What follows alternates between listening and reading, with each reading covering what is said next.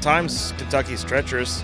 If you get out of the groove by any means, it's like you're guaranteed to get sucked into the wall. It's pretty fast, but it's challenging because both ends are a lot different. It can be fun. It's a unique track. Definitely, you know, a little different than any other mile and a half that we run, just because turn 3 is so flat. So it gets a little tricky there. So it feels like you descend from turn 1 down through turn 2.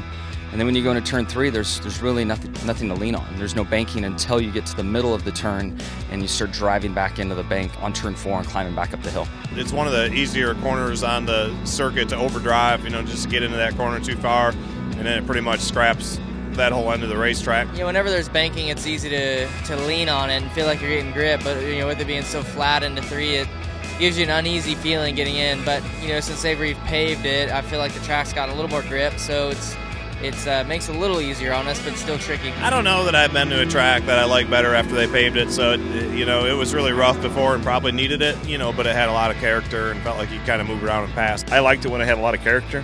It seems like right now we only use half the racetrack. I wish we had the opportunity or were able to use the entire racetrack with the progressive banking. We haven't done that yet, so I think its best days are ahead of it.